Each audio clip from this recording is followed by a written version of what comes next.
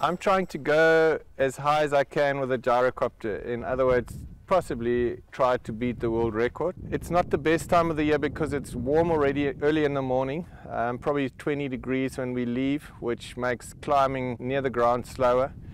But from 15,000 feet onwards, it really doesn't make a difference. It's great because there's little moisture now in the air and we do not want any moisture. So yeah, we've got blue skies and beautiful weather, so let's do it.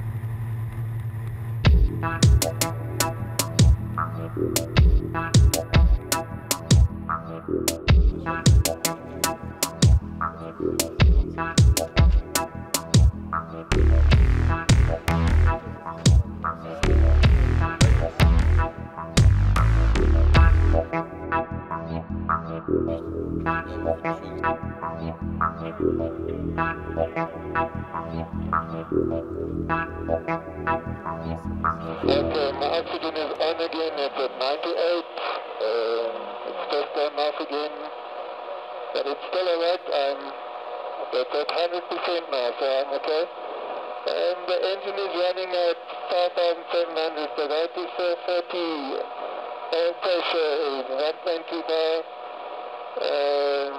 engine temperature 120, cylinder temperature 65, air speed is 70, manifold pressure is 27. We're climbing at about 100 feet a minute. Let's see, I'm going to pitch it down and see what we can do. I'm just getting a bit cold, but it's okay. On my GPS, it says 26,451 feet. So theoretically, on my GPS, that would be a world record.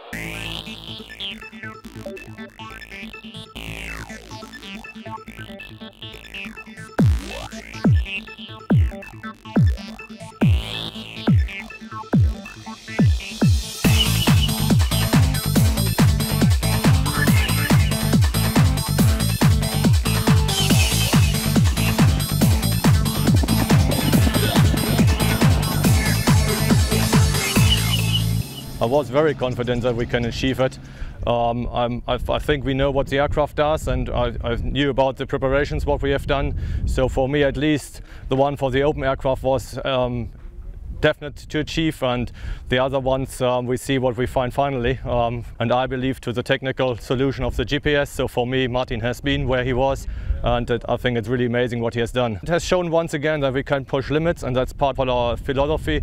If we can make things happen, we try to do it.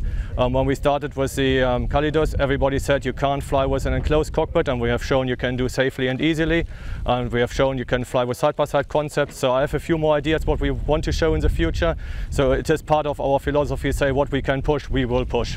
On behalf of Namibia AutoGyro, the official representatives of AutoGyro in Germany, I think it is a very proud moment for us to see one of our pilots who achieved this record.